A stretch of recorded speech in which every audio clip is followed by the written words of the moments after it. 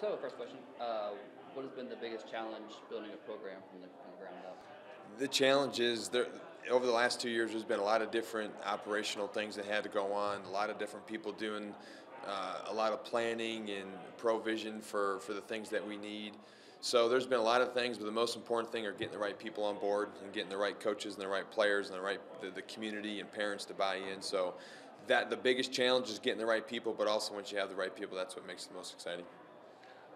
How many players have you recruited from the Fort Wayne area, and why are you recruiting so heavily from there? Yeah, Fort Wayne, we've probably recruited upwards about 15 kids in these first two classes. It's a great spot for us because of the demographics. There's people who appreciate the mission of the university, and of course, there's just great football talent. So a combination of great football programs, football talent, and then people who really buy into who we are missionally. It's been a really good recruiting ground for us.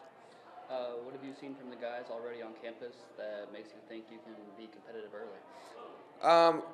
Just dedication of what we're trying to do to the mission of the university and to each other. We're talented, there's no doubt about that, but we're young. So we're going to have to play extremely hard and disciplined these early years to try to be competitive.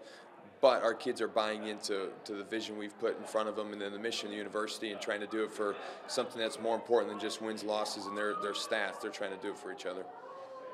Um, what's the ultimate goal and timeline for this program? The ultimate goal is to get better every single day. I know that's a really big cliche, but that's the reality of it. We're young, it's all brand new. We're going to try to give our best every single day in everything that we're doing. Thankfully, we're at an institution that supports us really well. We have two really talented classes. So our best at some point down the road is going to be really, really high, and we'll just have to wait to see how quickly we get there.